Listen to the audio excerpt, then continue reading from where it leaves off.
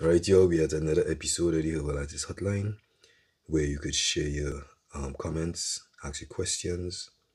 If you do have a condition you'd like to come up on the live and just vibe about, feel free to hashtag conditions in the chat and we'll see how we could get you up on the live as soon as possible, all right? So, you know, here is where we look at everything for energy. We look at what the body is doing because the body is always doing the right thing. Simple as that. When it comes to disease, right? We look at the body for what it's doing because it's always doing the right thing. It's energy. When you look at nature, nature is always doing the right thing. You cannot teach nature nothing. Um, you just nature will always do what it needs to do to be here. But for some reason, we look at the body different. So today we're looking at the body just for what it is, as always.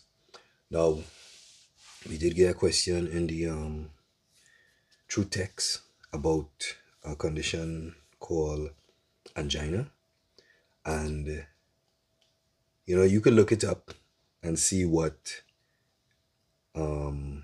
it's about.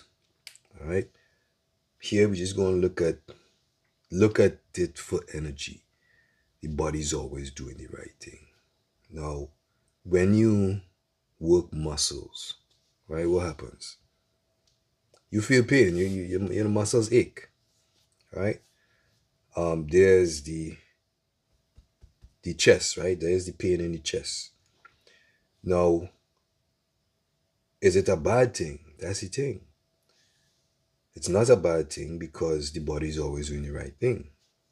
Now, due to the fact there's too much plaque buildup within the veins and the arteries, um, the space, right? Go back to space again. Without space, there is nothing.